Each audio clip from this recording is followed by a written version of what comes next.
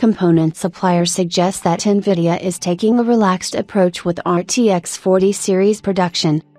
Two of NVIDIA's providers of outsourced semiconductor assembly and test, OSAT, services are of the opinion that Team Green is happy to stay the course with its Ada Lovelace GPU production schedule.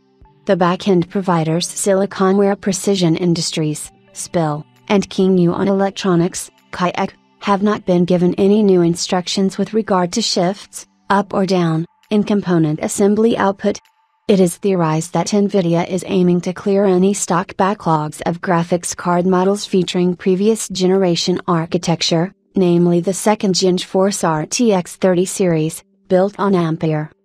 The retail demand for the newly released Force RTX 4070 cards has been mild, to say the least, with plenty of inventory remaining on the shelves in the States. Critical reception of the mid-range Force RTX GPU has also been middling. Many have advised that budget-conscious buyers should potentially look elsewhere. The market for discrete graphics card is in a fairly healthy state at the moment, with major production issues and fractured supply chains becoming lesser concerns for electronics manufacturers. NVIDIA has the advantage of being a market leader, and seems to be quite content with proceedings, but their analysts are very likely keeping an eye on the RTX 4070 sales figures. Its products are out and readily available, no need to change direction too sharply.